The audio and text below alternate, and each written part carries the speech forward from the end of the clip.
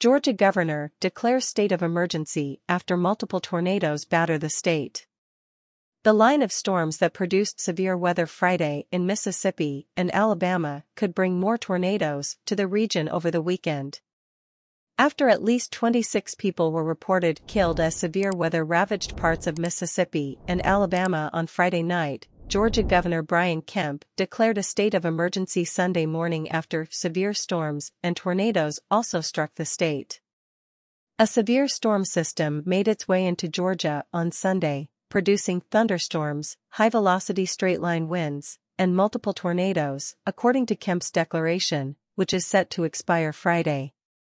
As we continue to monitor the weather and work with local partners to address damage throughout the day, I ask all Georgians to join us in praying for those impacted, Kemp said. Radar indicated at least one tornado Sunday morning in LaGrange, Georgia, about an hour south of Atlanta, National Weather Service Atlanta forecaster Nicole Lastima said. Nothing is known about the rating of the tornado, but pictures showed damage and fallen trees in the area. The National Weather Service announced Sunday morning that parts of central Georgia and southern Alabama were under tornado watches. The agency also said scattered hail, the size of tennis balls, and isolated gusts of wind up to 70 miles per hour were possible in the area. Early Sunday, President Joe Biden declared a major disaster in Mississippi and ordered federal aid to supplement recovery efforts, the White House said in a statement.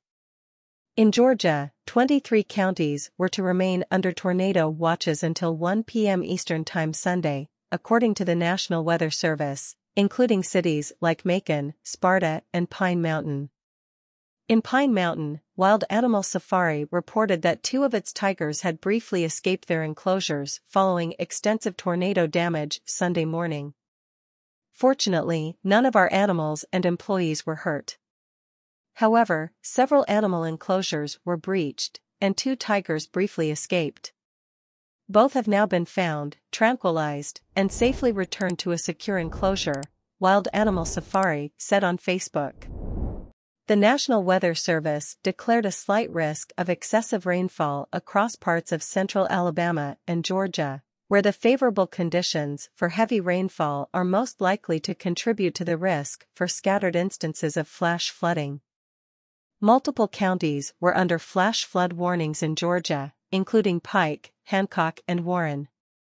The National Weather Service field office in Atlanta warned that flash flooding would be a growing concern as we head into the evening hours due to training of storms in the vicinity of a stationary boundary. The agency has also declared a slight risk for severe weather in parts of central Georgia for Monday. Early morning, severe storms are again possible, continuing through the day as the front moves south, it said Monday. Around 4,842 utility customers did not have power in the state at 3:30 p.m. Eastern Time, according to poweroutage.us.